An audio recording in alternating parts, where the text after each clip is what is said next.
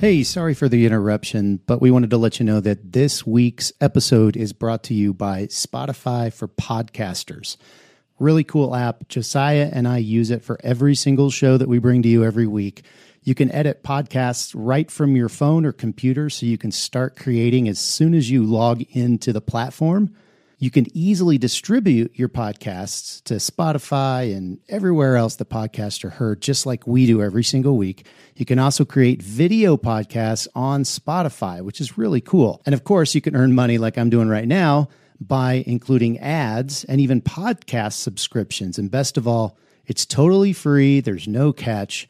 We really love it. We use it every single week. So we encourage you to go download the Spotify for Podcasters app or go to www.spotify.com/podcasters to get started. All right, let's get back to the show. Hey everybody, welcome back to the Print on Demand cast. On today's show, we're going to talk about how to make more money in your print on demand business. Let's get into it.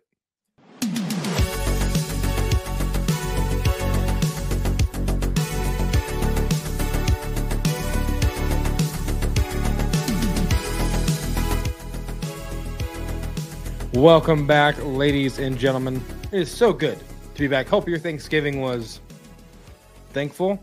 I don't know. How do you say that? I hope it was good. Hope you ate too much food. Hope you had a great time with family and friends and took time to practice gratitude in your everyday life. So before we get into the show, into the meat and potatoes, into what we like to call the nitty gritty. Let's get down to the nitty gritty. Whatever you're watching this, listening to this on, do us a favor, like, subscribe, share the show, text the show, Facebook, post the show, send it to your ex profile. That joke will never get old to me because it's a ridiculous name for a platform, but it's here. Is what we're doing. I'll always call it Twitter. Or Twix, 2 for me, none for you.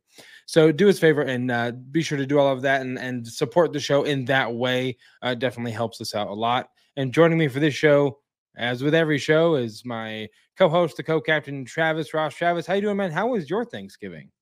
Thanksgiving was great. My mom was here from out of town, and she was actually, both my daughter and my wife mentioned how much better she seemed this particular holiday because Really? She's had a lot of health issues, and Sure. She just had a really hard time the last couple of years, and she seems to be really kind of just more positive and have, just a better outlook on life. So that was encouraging, awesome. Yeah, she left for sure. yesterday morning, and we're kind of back to the old grind. But man, it was nice to just chill out, and it was fun. My Arsenal won on Saturday. They were at the top of the table because Nice. Man City and Liverpool tied or had a draw. If you are in, if you have the You know what lingo. that means.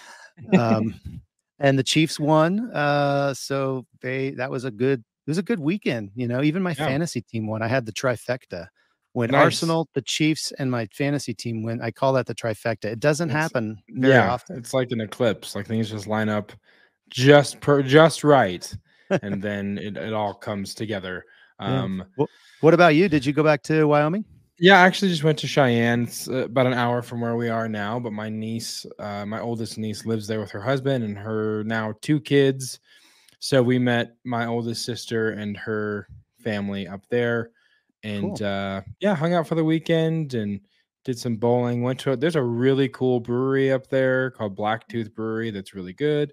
I walked into it and I thought, this is the kind of place Travis and I would find if we were traveling through Cheyenne for any reason. But it's really cool, great beer, food trucks. I mean, good vibe. So who knows? If you ever find yourself in Cheyenne, Blacktooth Brewery is a great spot to stop in and have a drink. But overall went really well. And like you, kind of back in the grind. And like it just feels like I was talking to some of my friends yesterday. It was like this felt like a 10-day break. It didn't feel like a couple days. For some reason, getting back into the grind is like, how long was this break for Thanksgiving? I have no idea what's happening. But it was all around a very good, great time. So let's get into what we have for this show. And as always, we start with the point of interest. Well, howdy, partner. Welcome to the Point of Interest part of the POD cast. So grab your hat and hold on tight, because we got some learning to do. Never understand why I made that whip so loud when I made that bumper, but it's too late. So man, this week, okay, so the point of interest, selling print on demand on eBay. On eBay. So tell us, I feel like you have a story here I do. for this particular point of interest that I'm assuming motivated it to be the point of interest, but you recently opened up an eBay store. Like, that's a thing, Yeah. like that's back in the day, just the auction site, and who knew Right. you could just sell POD on eBay. So yeah, what's that like so Yeah. far? Well, so like years ago, probably 4 or 5 years ago, we tried to do it with an eBay store. And it just didn't seem like at the end of the day, there weren't enough listings for it to really take on. Um, and really like make the profit that it was worth it to stay on it. So I ended up canceling that store and, haven't really sold on eBay since.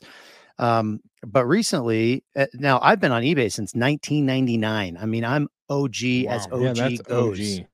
I know. And I've been attending a local eBay seller group, their meetups. And so I've been talking to some eBayers, and they were letting me know, oh, it's changed a lot and this and that. Yeah, And there's other types of stores that give you like all these listings and or these abilities to create listings. So I went in and I decided, okay, I'm going to give this a shot.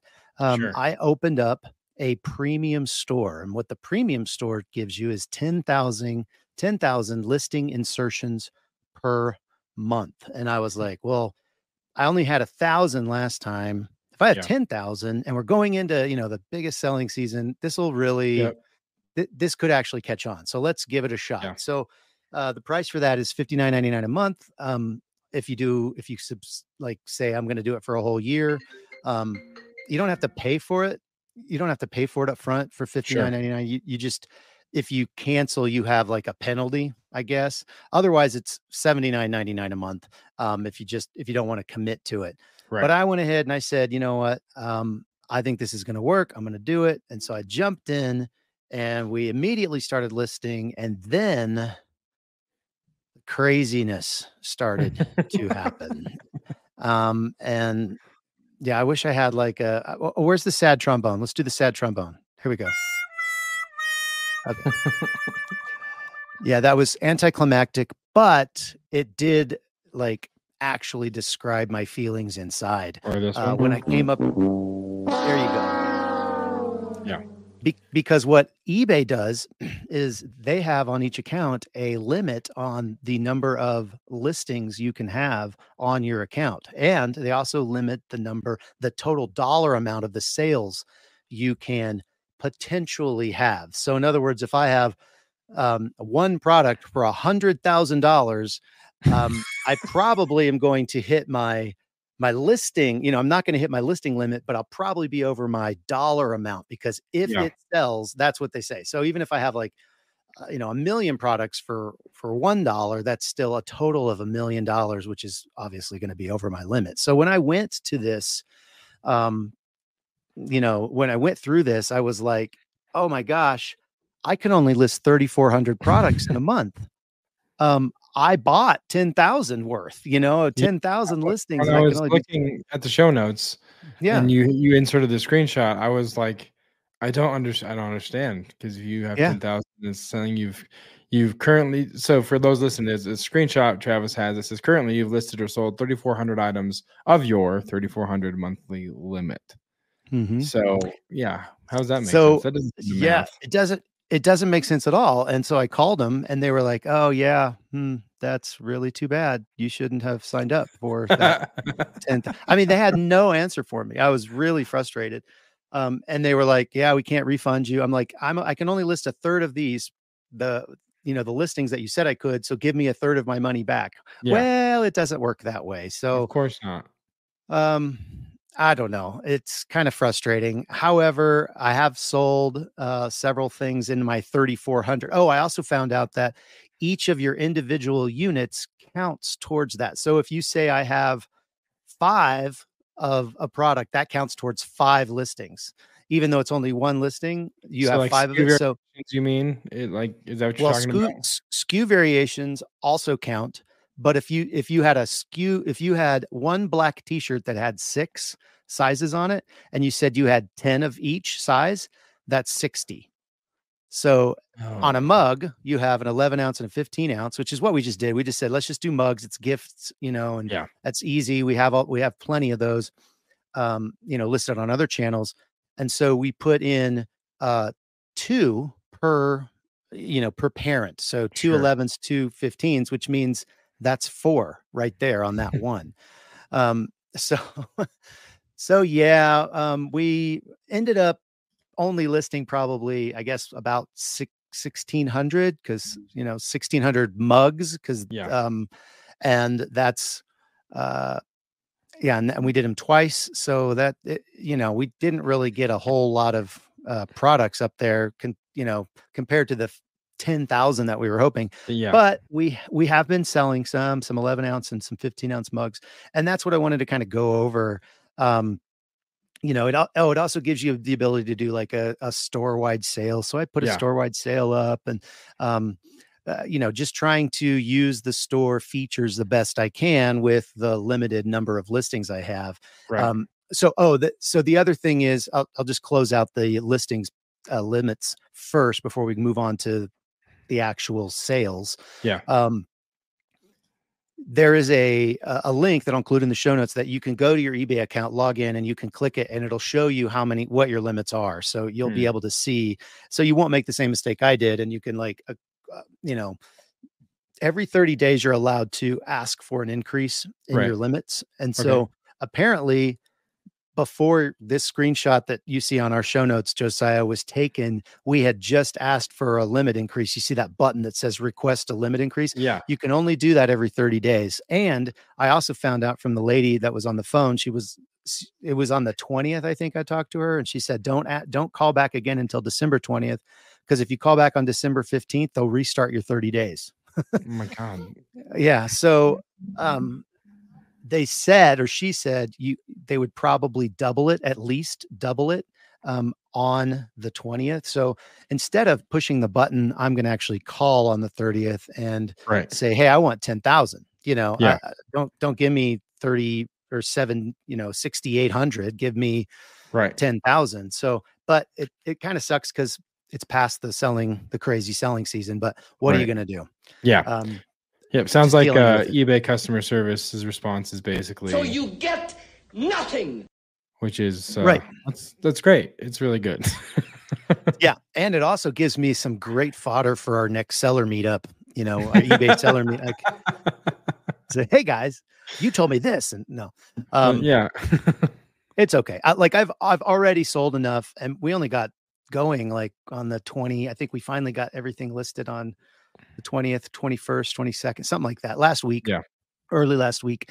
And so I just barely made it for Black Friday and the holiday weekend, and we've made our money back for this month. Will we continue to make it back? I'm hoping as we increase our offerings, have more products out there, every 30 days, increasing it or whatever, that eventually it'll be better than it was when we did it, a couple years ago, and we only had 1,000. So anyway, I sold a 15 ounce mug, and I have an image that I created for the actual, if you're watching online, you can see kind of what this whole deal is. And so we sold this coffee mug. It's a 15 ounce white coffee mug. It's a funny EMT. It says you fall, we haul. Coffee and tea. It's a 15 ounce. And then I just put a little arrow here. You can see the SKU, and we've talked about SKUs. I've got the DID, which is the design ID, and then it's -L, which means it's the light version. So it goes on light products, which obviously a white coffee mug is light. Yeah. And then it's got the product type, which is the MG15. So you can see all that. We sold it for $19.99 plus $4.99 shipping.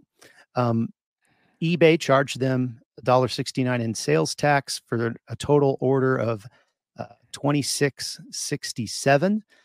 And then, of course, they took that sales tax out. And then the selling cost to me was $3.59. That's what eBay took for their share. So my total earnings were actually $21.39. So you can, the cool thing about this is that you can kind of back this all up and see what you would make if you were to sell on eBay with a 15-ounce coffee mug at that same price. So I just went on Printify, and they have via District Photo, which is one of their vendors. They sell the product for $5.66. Their shipping is $9.96, which is crazy, for a total of $15.35 for that 15-ounce coffee mug, which is a profit of $6.04 and a 24% margin. So obviously that's just one vendor I went to.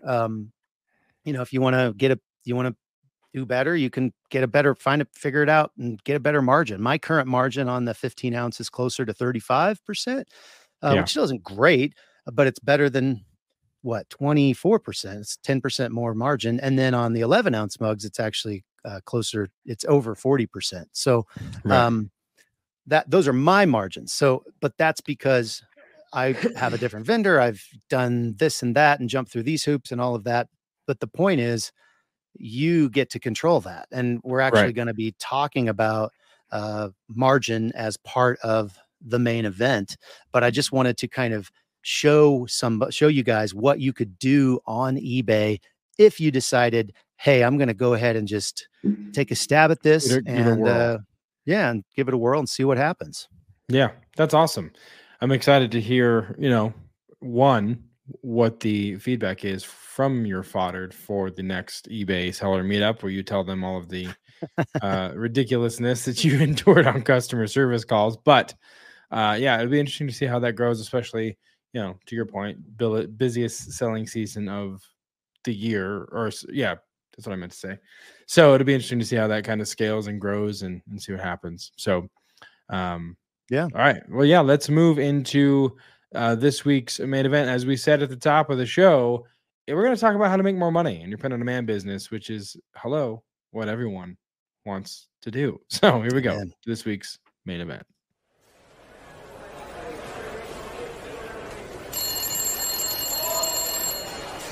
Main event, who's calling?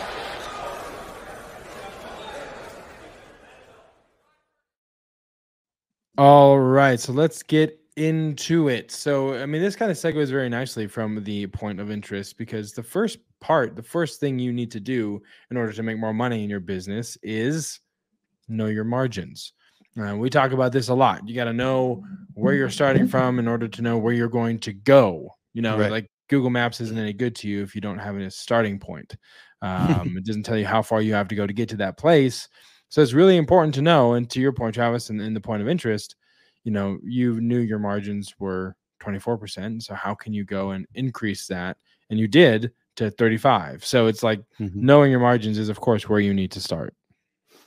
Yeah. And this obviously is, we were taking in the point of interest from a drop shippers, point of view. If you're doing your own production, it changes everything, because all of a sudden you have different types of overhead. And we did a podcast a while back talking about the difference between, your cost of goods and what contribution margin is. Right. We did I can't remember what episode that was, but it was back in the 140, 141 range. And that was a lot of fun. But, we're going to take this one specifically from a drop shippers mentality, and what can you do if, hey man, it's not the end of the world if Printify sells it for this price and you feel like, and you're selling it for this price and that's your margin. That's not the end of the world. Right. There are plenty of ways to make more money, and it starts with knowing your current margins. And so how do you do that? Well, you take what you actually made. So minus your price, minus the fees, take that price, subtract out how much you have to pay for that. And that's your profit. Right. And then you divide that profit by the total that you charged for it. So in my case, I charged $24.99 for that coffee mug, and I had made $6 or whatever. And when you divide that out, it comes out to about 24%. So that's how you start. And then that's how you get your margin on your product. And you should know these margins. You should go through every product you have and figure out what your margins are for each product. And if you're selling on multiple channels, you should know what your margins are on each channel, because what if you are making a ton more on your margins on Etsy versus Amazon, or vice versa? Well, let's focus on the place. Let's put more listings up. Let's make more sales. Let's make more effort in the place where we have better margins. That only, I mean, I should have been listening to this podcast, multiple years ago when I was in my production facility, and I was focusing on selling wholesale to other people who were selling online, which was a lower margin for me than just flooding the market with Amazon products or Walmart products. Those were higher margins, and I didn't focus on the higher margin task, and I paid the price for it. Yeah. So the second thing you would do to make more money is raise your prices. We've talked about this before. You can do it seasonally. 'Tis the season to raise your prices because people are buying gifts. So, but you want to make sure that you're covering your material in your time. So if you're doing production yourself, obviously this looks drastically different than what it looks like if you are doing drop shipping, to Travis's earlier point. But you obviously want to cover the cost of the mug and pad it a little bit to make sure you're making those margins that you are needing to make per item in order to increase the overall revenue. So, and a lot of times, too, you don't have to be afraid to charge what the product is worth, especially if you're looking at newer products or more expensive products, which we'll get into later on. But don't be afraid to charge. Look at what other people are charging and charge the same. Don't necessarily feel like you have to undercut the price all of the time, but just be confident in the quality of your product and knowing that you can charge that cost and you're going to get it when the person purchases it from you. Yeah. This is probably the easiest one. How do you make more money? Well, charge more. I mean, that's kind of the first thing everybody goes to. And, sometimes the market won't bear it. Let's just be honest.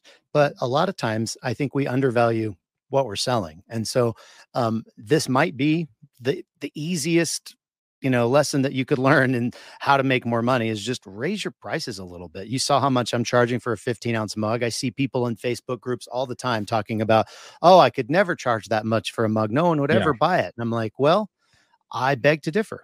I sell hundreds of them every month, if not thousands of them in Q4. So you get the idea. It is possible to simply raise your prices, and that could be the end of this podcast. And you can, you can go home, pack it in. And, exactly. We'll see you later. Go raise your prices, have fun, buy yourself a new car or something with all your extra money.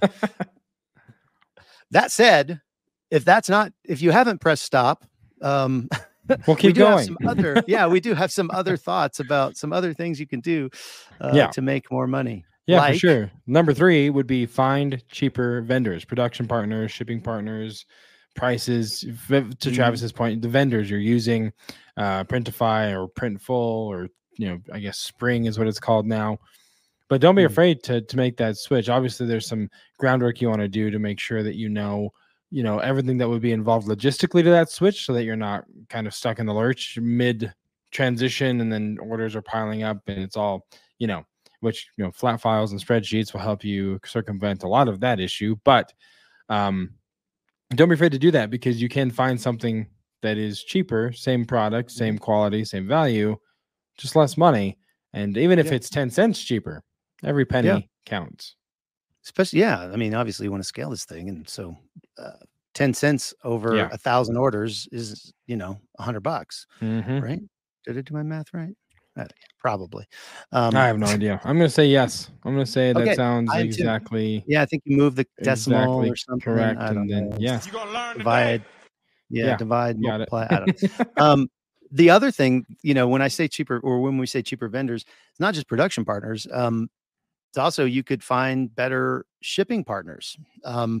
I know people that instead of using USPS are using UPS, or they're using Mail Innovations, which is a slower service, but can really save you money if you have the volume to do that. Right. And then the other thing that you can do is just figuring out better packaging. Um, for if you're doing your own production. So for instance, I actually used to use, well, I've done a lot of different packaging for our mugs, and our 15-ounce mugs were always just over a pound.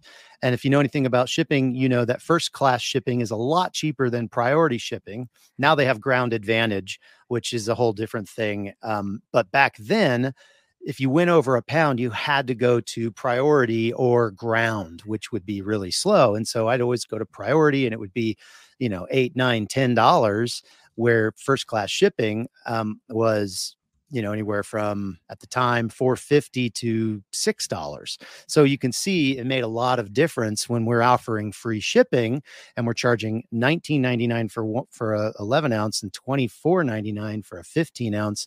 That shipping ate up a lot of the 15 ounce, a lot of the profit that the 15 ounce mugs were making. So what I did was I found an option to switch to a styrofoam package for all of our mugs, which for one made it easier. We didn't have to build boxes, and we didn't have to wrap things in a bubble. So it sped up our production time, and it also lowered the weight of the 15-ounce mugs to just under a pound. And so I could all of a sudden send them at the same rate that I was sending my 11-ounce mugs, and immediately, make an extra $3 to $4 every time a 15-ounce mug was selling. So, trying different things, figuring out those packaging issues, trying to, figure out your best possible way to save as much money as you can on every part of the product will really, really benefit you in the long run. I mean, that one particular change, I probably made an extra, I don't know what the math is, several $1,000s over the course of last year, just in shipping savings, so that's significant. That does move the needle. Yeah, absolutely. Again, every penny counts. Number 4, find products with new products with better margins. We talked about maybe more expensive products, which you kind of get into like home decor, the wood signs, the metal signs, the higher perceived value of products that people see online and think that it's worth that price tag that's going to be higher than a t-shirt because it's a, printed wooden sign or a sublimated laminate or whatever that looks like. I know, when you had your production shop, you guys were doing a lot of cool metal signs that were coming out of the sublimated onto aluminum. They looked incredible, and it's going to have a higher perceived value because one, it's larger. So when people see a larger item, they automatically think that it's worth more money because it's just sheer size would dictate that's what it's worth. But you can also not necessarily have to even go into a large scale product, but you can also focus on fine tuning the packaging for that higher perception value, the high perceived value for the customer, because packaging makes a world of difference as well. Yeah, I think I've told this story before on the podcast, but several Christmases ago, my wife and my oldest son got me a decanter and 4 whiskey glasses. And it came in this amazing, like black leather, with a kind of like a monogram thing on the top, and you open it up and it's got the thing inside and it's all like lined with silk, and they're all sitting in this black, foam. And it just looked so expensive. It's like, wow, this is really cool.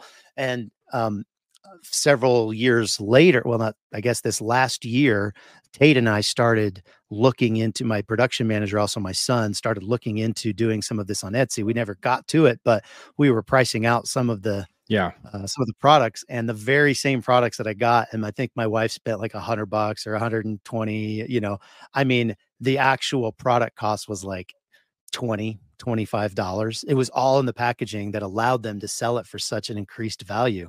But they couldn't have done that, and this is not something that's in our notes, without really incredible listing photos. So if you have a product and you've got, that first one has to just be the product with the white background on Amazon. but the rest of them can be so incredibly unique and ornate. And I highly recommend figuring out getting some type of a templatized version of really high quality listing photos because you can charge more. Remember, these people aren't seeing your product in person, they're Right. only seeing it online. And Yeah. so if you have to obviously You have use one all of shot. the SEO, all of the wording and all that, but the most important thing, if they click on your listing, they need to see amazing photos.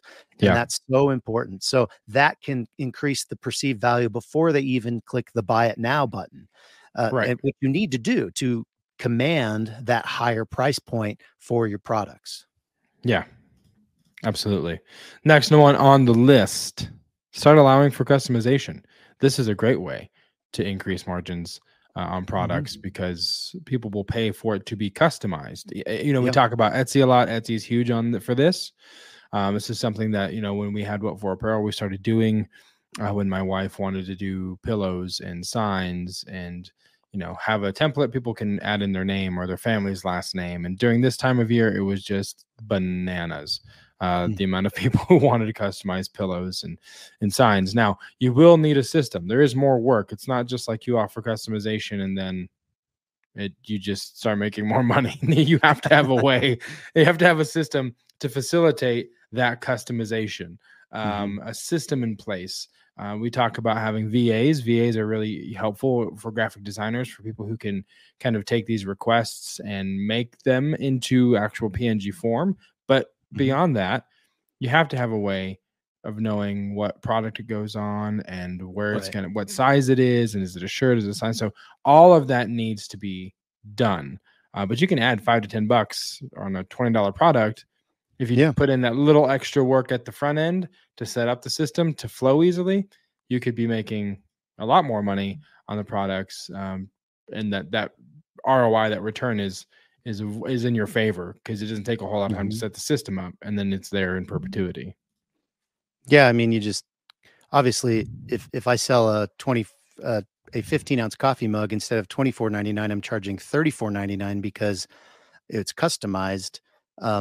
While my fees will be higher, my overall margin will go up because the amount of profit versus, I mean, it's just so much more. So this is an excellent opportunity to really make more money, is if you can create a system that allows you to have the extra time that it requires to get the order and then, get the information that you need. And if somebody forgets to put the information in, you got to go chase them and all of that. If you can figure out that system, and then attach it to the right order, send it to your production facility, maybe have it hold for a while. All of those things that you just need to do in order to be able to do custom in a managed way. You really can increase the amount of money that you're making in a really easy way. If you're just beginning, you're not selling a whole lot. You just say, okay, at this time, every single day, I'm going to go batch all of them out. I'm just going to go in there. And if I've got one, I've got one. If I've got 5, I'm going to do all 5 right at that time, at the same time, every single day. That could be, your system, just literally making a time every day to do it. But once you get that system, you really can make a lot more money. Yeah, absolutely. So let us know if you decide you want to start using customization, or if you start implementing any of these, points or pieces of advice. Let us know, because we would love to follow your journey and hear the success you're having. Or if you have any questions, let us know as well. The last one on the list is sell your products on new sales channels. Full circle to the point of interest, because Travis has an eBay store. But listen, you already have all of these assets in your possession. You've already have this stuff already made. This is kind of what spurred you on, Travis, to even start doing print on demand, because you had a merch on Amazon or merch by Amazon account, or merch on demand now, and you had all these assets, and you thought, well, let's just start putting them on mugs, and then you grew everything kind of just went from there. But if you already have the assets, if you already have stuff that you have created, have paid for, you might as well put them on as many channels as you can, because then you're putting them to work for you without investing anything extra, because they're already there. Maybe you have to change a template, maybe you have to change some dimensions depending on the product, but for the most part, it's minimal work, and you could, double your order volume because you're putting it on other channels other than just the one that you started on. Yeah, I mean, if you want to know a secret, all of our products, because have it all in spreadsheets, I was able to get all of the information together for creating the store and finding out, okay, here's the tutorial on how to upload in bulk. I sent that URL to that place in eBay to my VA, my virtual assistant, who does all of our listings on Amazon, and Walmart. And she's a whiz with with spreadsheets. And I said, hey, take the data that we have. Here's the pricing for these products and fill up these slots. And that's exactly what she did. And it took her 2 days, because that was because we had to figure out, well, why aren't all these things listing? All of these errors were coming back because it was beyond that $3,400 or 3,400 listing creation limit that they had on our account. So once we figured that out, she was done. And it's all because we had everything organized to where we can expand to another channel. Right. It's as simple as selecting this column and copy and pasting it into this column on this other sheet, and then back and forth, maybe a couple Excel formulas to get the data that you actually need. And it's really that easy to be up and running on a second channel if you have the organization in place to start, and you're making more money because all of a sudden your products are in multiple places and there's more eyeballs on them. And so there's just inevitably going to be more sales. That's just how it works. Yep. That's awesome. So yeah, like I said, let us know if you are going to implement any of these. If you do implement any of these, do we miss something maybe that like, hey, this is what I did to increase or to make more money, besides, door dashing or getting a side job, which like recently I did, looking for some side jobs, some side work here, have some plans, got to get a new car, all this other stuff, adulting garbage that, no one tells you about when you're little. But I recently did get a side job. I actually took a job as the head of Old McDonald's Farm. So I'm like running the whole thing. Yeah, nice. My official title is I'm the CIEIO.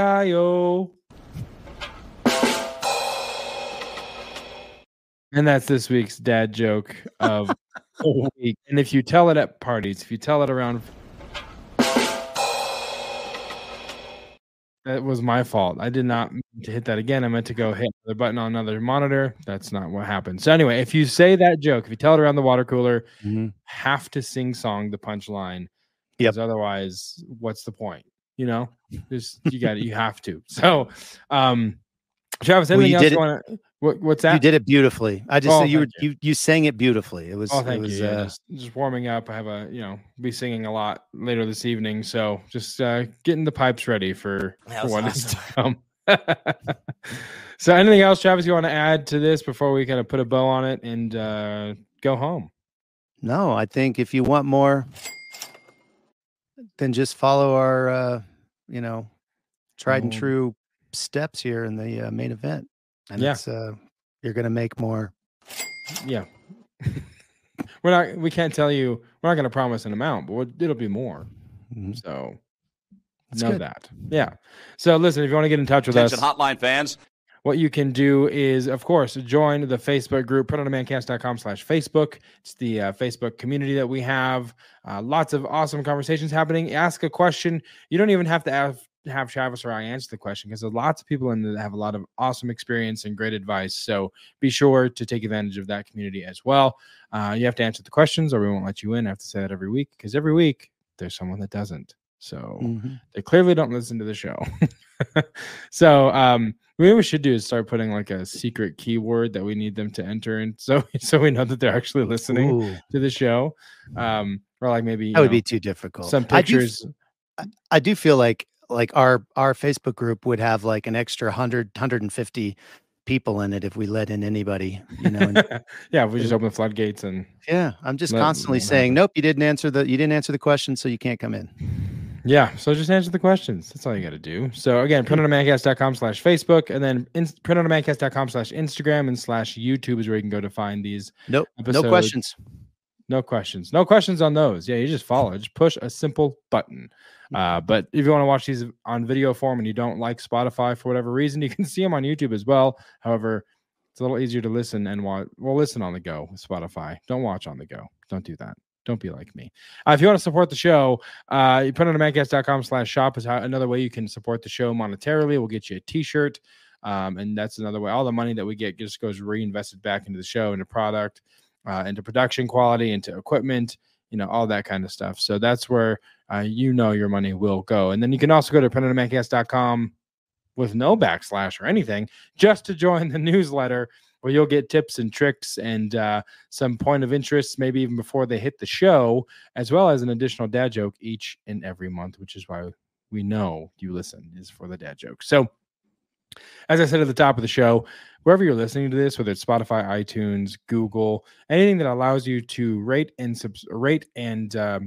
subscribe, please do that. It definitely helps us conquer the mysterious algorithm that we always talk about. We just want to get our information in front of the people that need it the most. And so when you do that, when you share the show, text it, Facebook it, leave a review, it helps us do that. So Travis, one last time to you, anything else before we go? I don't think so. Go make more money. All right. You heard him, folks. Go make more money. And we'll see you next time. So for Josiah, for Travis, good God, what is wrong with me today? I've been talking far too much over the last couple of days, apparently. True international effort to pressure. Okay. So for Travis, I'm Josiah. We'll see you next time right here on the Print on Demand cast. See ya. Hey, babe. Thanks for listening to this week's episode of the Print on Demand cast. We hope you enjoyed the Totally Tubular Show. If you've got a question or a suggestion for the show, send Travis and Josiah an email at info@printondemandcast.com. Want to be wicked nice? Take a minute to rate and review the show on iTunes or wherever you get your podcasts. And don't forget to subscribe now so you don't miss next week's episode. See you next time, for sure.